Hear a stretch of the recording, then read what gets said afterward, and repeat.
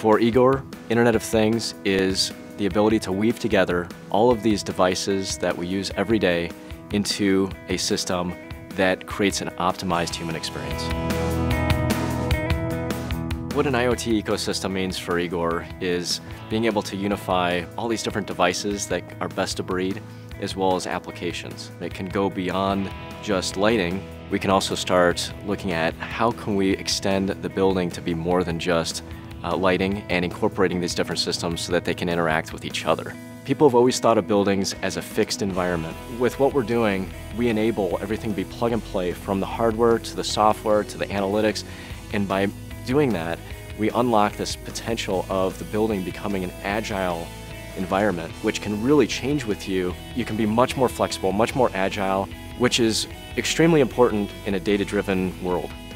With our node, you can connect up a variety of different sensors and devices, but we want to be that layer that facilitates that IoT logistics, make sure that it works very smoothly, it creates a high level of transparency, and it just works. In many systems, you only have IP devices that are on the network, and you can only communicate to those. With the movement of IoT, that's really the challenge that exists today, is how can we get all these different devices onto the network so that they're usable and you can interact with them digitally. So what our node does is connect to anything that's not yet IP enabled. And it enables powering those devices as well as communicating to those devices via this one node, via Ethernet, using common network equipment, making sure that it has that high throughput, high bandwidth, low latency, ensures that you can use it to deploy just about anything you can imagine.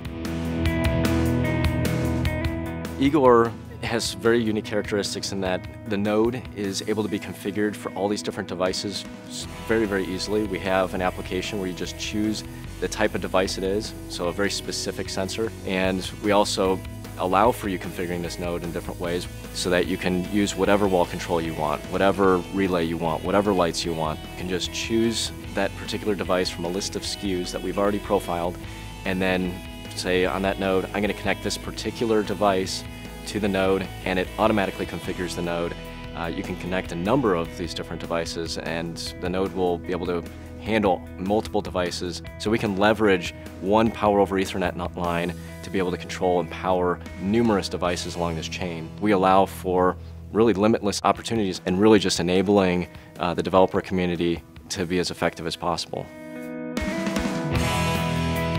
Really, the first challenge of creating an IoT ecosystem is getting these devices on the network so you can do interesting things with them. IoT helps support these business outcomes of safety, security, health, occupant comfort, entertainment, energy efficiency that really promotes an environment that is going to be high value to that business, create a competitive advantage for that business over their peers, and make them a much more profitable business.